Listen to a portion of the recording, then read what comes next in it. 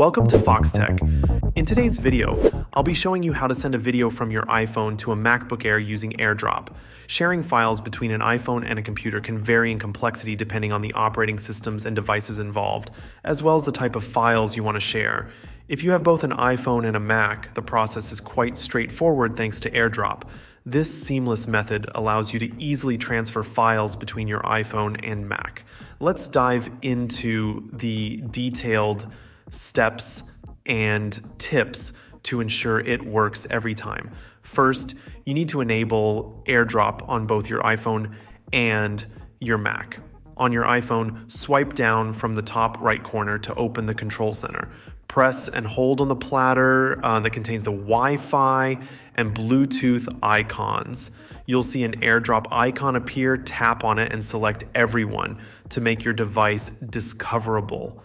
This step is crucial to ensure that your iPhone can find your Mac when you're ready to share your files. Next, ensure that Bluetooth is turned on for both your iPhone and Mac.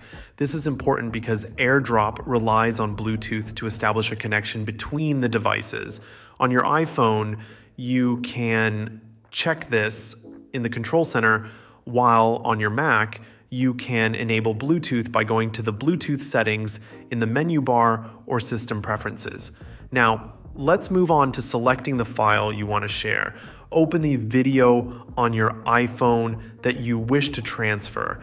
Tap on the Share button, which looks like a square with an arrow pointing up. From the Share menu, select the AirDrop option. You'll see a list of available devices appear, including your MacBook. At this point, choose your MacBook from the list of available devices.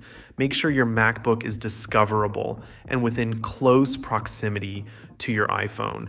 Once you select your MacBook, the file transfer will begin.